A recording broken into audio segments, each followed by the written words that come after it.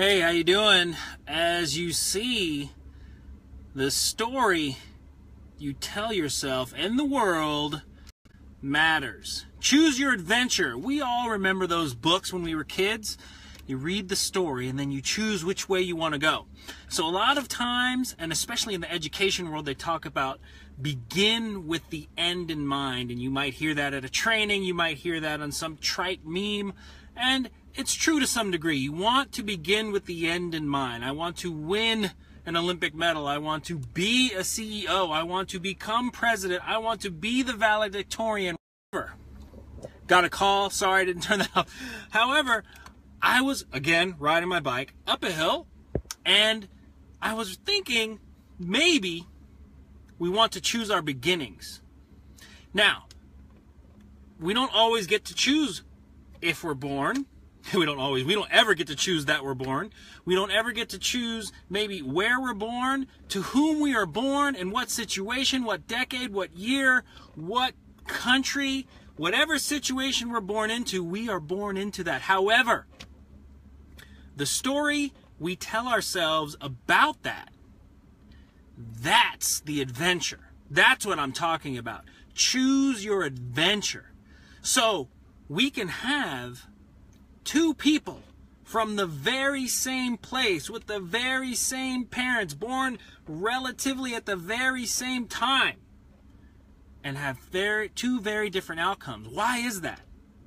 Well, that's because everything that happens to them, or as I like to believe, everything that happens for them, goes through a filter. And that filter is their brain. And then, based on whatever story they're telling themselves about their past, who they are, what they're capable of, what things mean to them, they then move forward based on that premise. We've all seen a movie with a lawyer. We've all watched the OJ trial. We've all seen it go down. And lawyers spend a lot of time creating the story, taking the facts and creating and building the premise from which the jury understands the case, from which the witness has to answer the questions.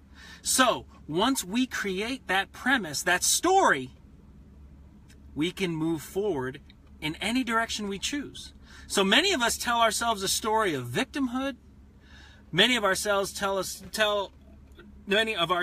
story of failure, of struggle, of strife. And I'm not saying that doesn't have value. I'm just saying that we can tell ourselves a story of triumph. We can tell ourselves a story of thriving. We can tell ourselves a story of, I was chosen. This must be happening or must have happened to me because I can take it and I can endure. So we can choose the story. We can, whatever happens to us. You see, we're not always responsible for what happens to us. Things can happen to us. Life happens. But we can change the story. I'm going to beat this down as much as I can. We can choose the adventure. We can choose the story we tell ourselves. And from there, create the premise for ongoing success, for championship life. There you have it. Got a little manic today on Facebook.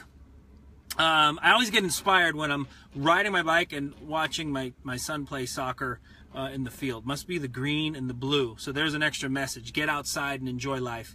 But change the story. Change that story you're telling yourself. Anyways, as you know, I do love you guys. And contact me on Facebook here or on my website, DRjRICH.com. And Championship Life. Not only Championship Life, but my buddy Greg Romero asked me, what is Championship Life? What is Championship Life? As you know, business, life, sport.